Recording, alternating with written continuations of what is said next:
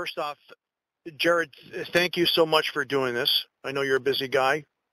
Oh, well, no, thank you for having me, and, I appreciate the opportunity to, have a conversation about, whatever you guys want to talk about. Okay, so for those of you that, I'm sure a lot of people know who Jared Beck is, but for those of you who don't know, Jared and his wife took the DNC to court over, I guess I'll let you continue on in that story, Jared, if you may.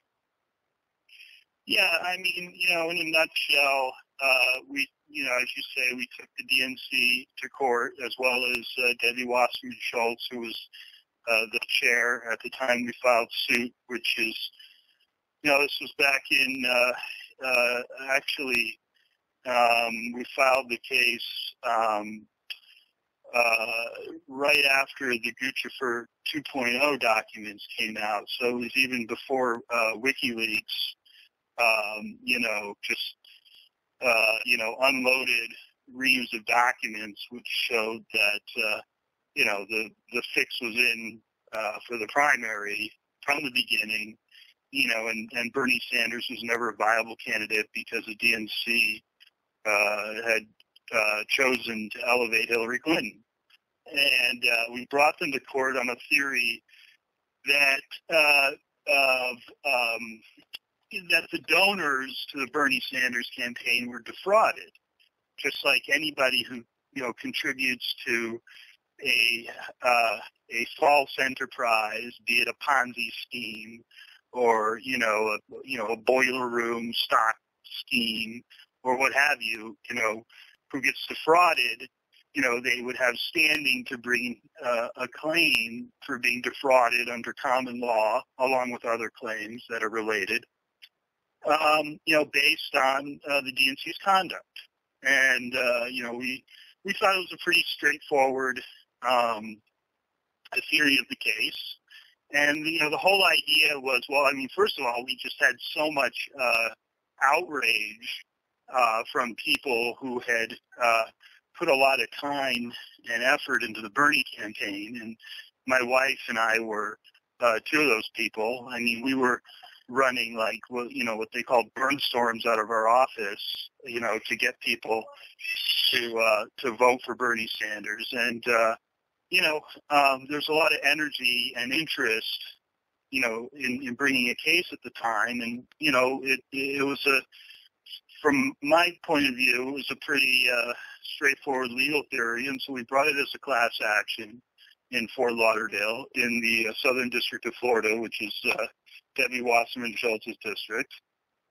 And, after we filed suit, some really strange things, started happening, including the suspicious death of our process server.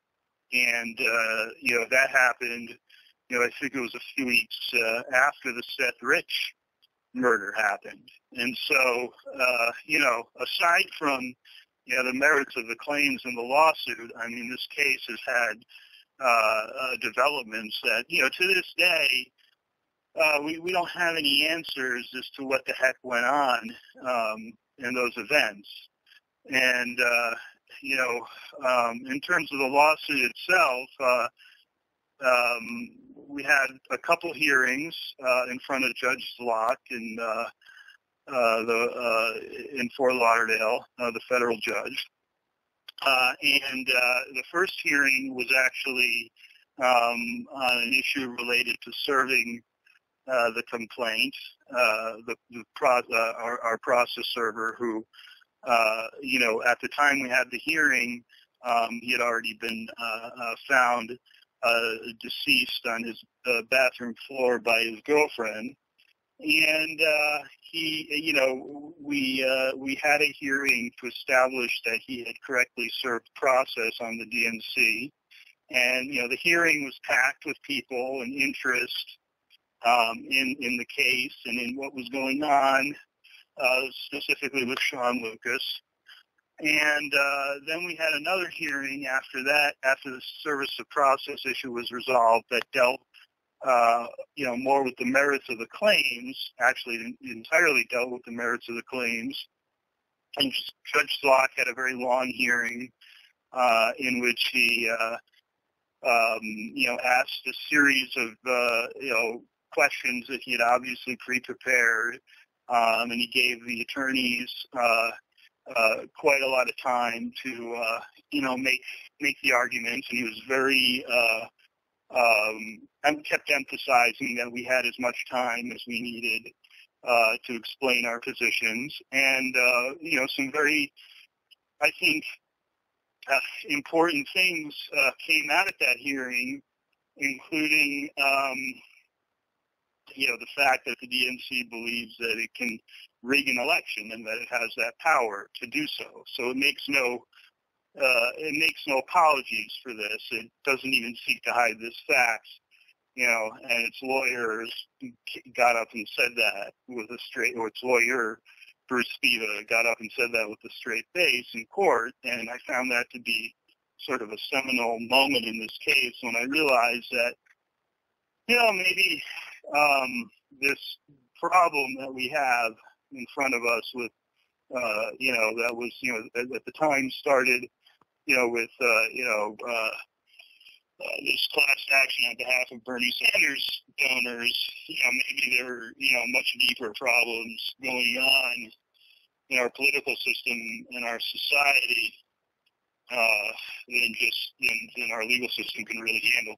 I don't know if you want me to keep going on, guys, or if you have any questions. I mean, I'm happy to take any questions you have. I mean, I can go on and on and on about this topic.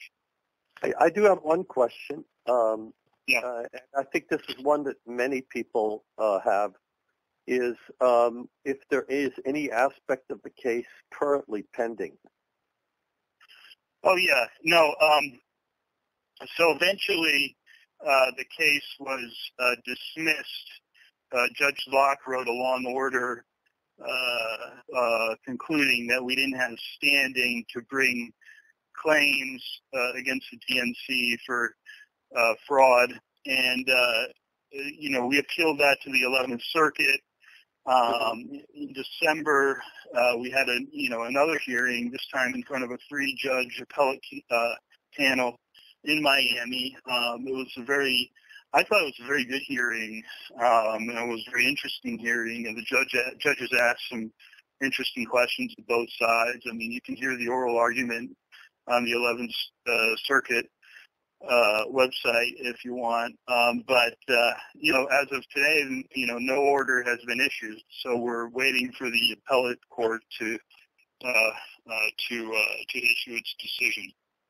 Oh, it's still pending. That's a question a lot of people I know, activists like myself or whatever, have wondered. I know a lot of people have been asking that question. Some people think the whole thing is dead by now, totally, to the point where there's nothing even ongoing about the case anymore. And I think that's why it's important that I ask that question. Yeah. Well, no, the case is pending. We had our oral argument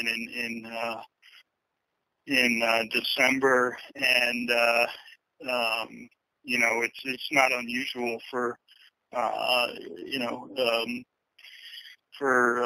appellate courts to take some time before they issue decisions.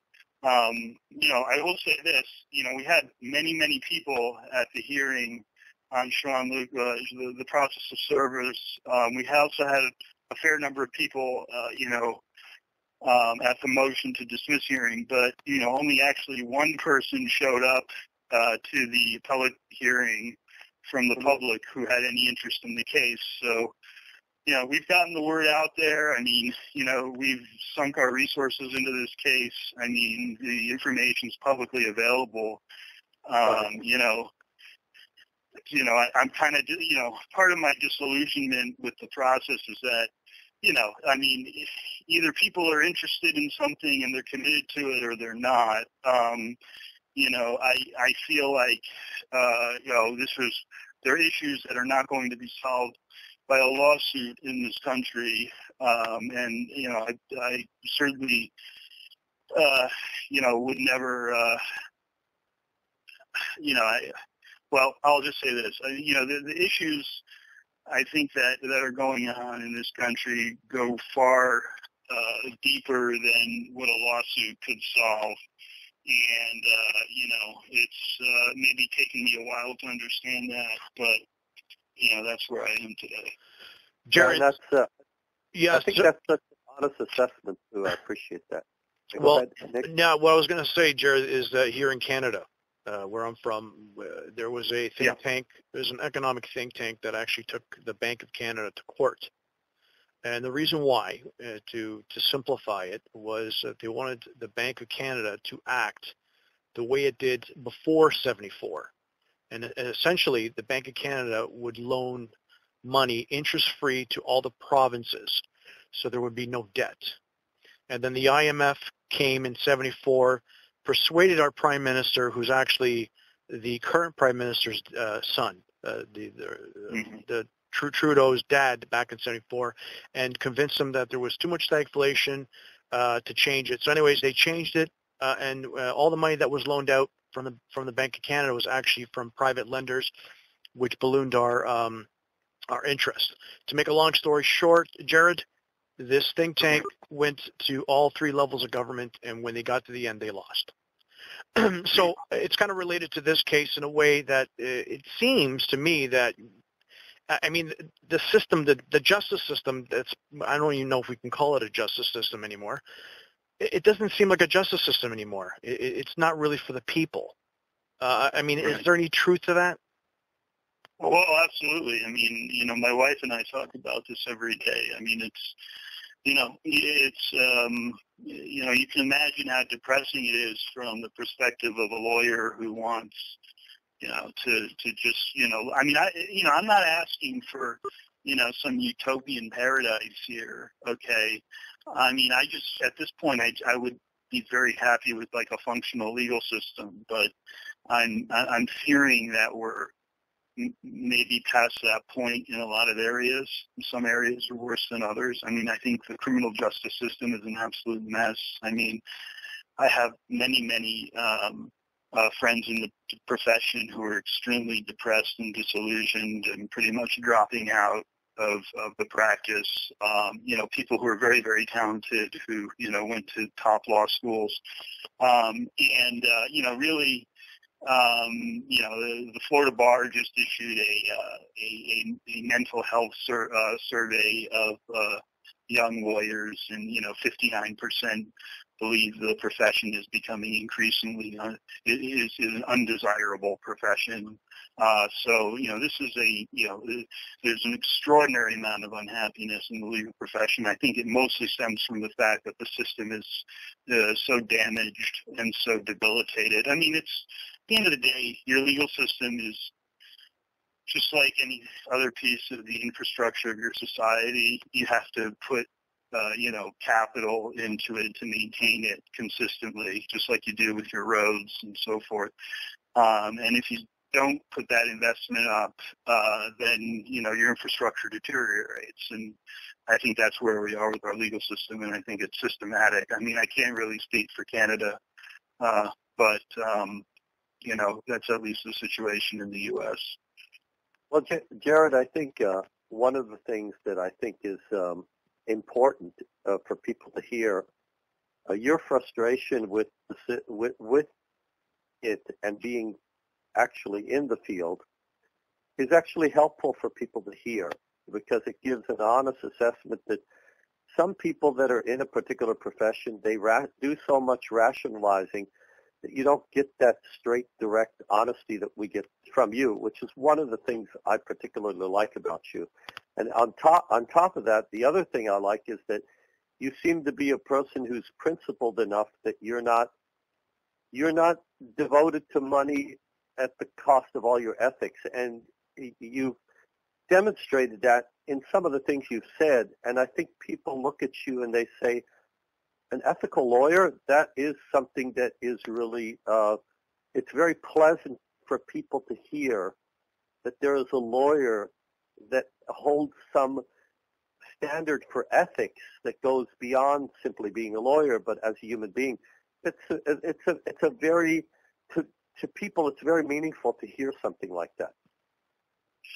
Well, thank you for saying that. I mean, that kind of makes me sad to hear it, that it would actually, simply by, enunciating what I think are fairly straightforward principles of ethics and morality, it's something that is unusual or to be noted rather than something that is, normal and to be expected. Well, And, you know what I'm saying? Yeah, I think people in general do have some sense of morality that they do, but I think a lot of it has been in people is that part of their character has become somewhat suppressed because not because people are apathetic, but because people feel hopeless. So right. Hopelessness has made some of the better parts of people's character, has suppressed the better part of many people's character. I don't think that that's totally missing in people, but it's not totally missing. I think what you're describing is the symptoms of people that have been abused in some way. And I think we've all sort of been abused by, in a large way by our governments, which, are, like it or not, your government is a sort of paternal figure in your life, in your psychological makeup. And so when your government sort of lies again and again over time and tries to make you feel worthless and insignificant, which I think it does, and I think lawyers are sort of a conduit for that in a lot of ways as a profession, because it has sort of an interest in the status quo, and that's why people have become extraordinarily jaded as to the legal profession as you describe. But you're right. I mean, I think it's a natural reaction to sort of become sort of like hopeless and extraordinarily cynical. But it's not a great prognosticator of social cohesion. Right. But I also think that it's keeping it's. I feel that people are not only feeling a sense of hopelessness, but they're also desperate, and they're also desperate to cling on to this two-party political system, and it's three-party here in Canada. And again, there's that saying, the definition of insanity is doing the same thing over and over and expecting different results. So with that said, Jared, I mean, when people say to you, for 2020, let's support Bernie, what is your reaction? Oh, well, I've gone through a few phases on that. I think initially my reaction was anger. And I think the anger that I felt, and, I think if you followed me on social media at the time, this is where a lot of my, social media persona was formed, was in this very angry phase. And that came from my, role as an advocate and a plaintiff's counsel. Here I am, fighting this fraud suit on behalf of thousands upon thousands of Bernie donors who were just defrauded. And here we have like a bunch of people going around in the face of all this refutable evidence that the DNC will choose the candidate ahead of time.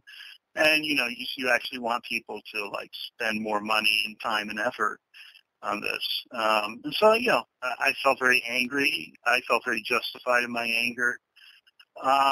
But, I've come to sort of a different point on that, because your question is how I react to that now. And I don't think I react with that kind of anger now. I'm more resigned to the fact that, as you say, there's a lot of programming for people to hold on to these political systems because they've been ingrained in our socio-political identities.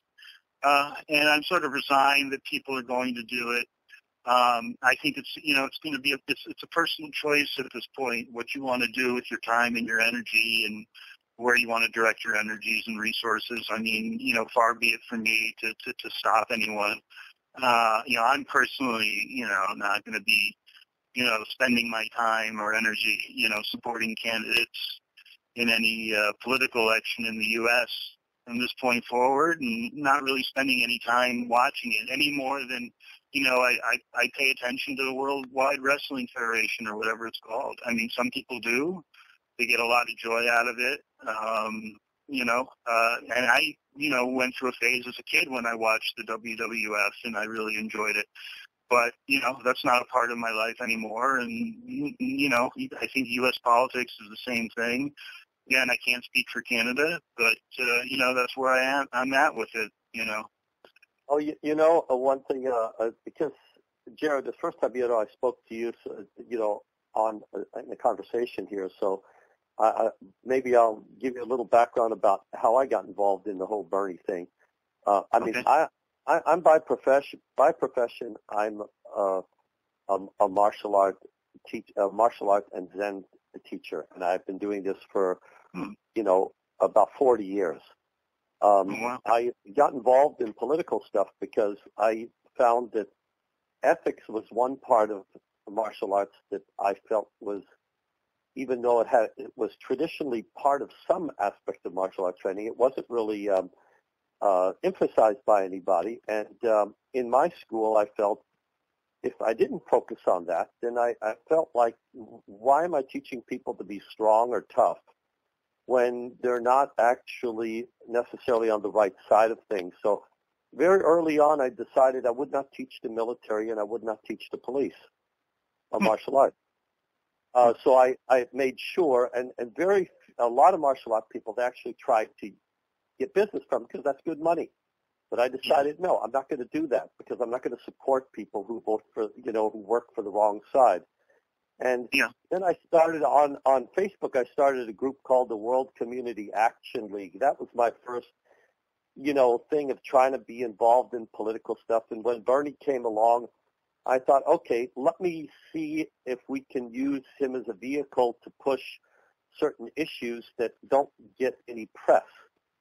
So I noticed that he was getting some press, but very early on in the campaign, I noticed there were weird things that he was doing that led me to think that we have to watch him closely like a hawk, because I said, this bastard's going to turn on us, I was thinking.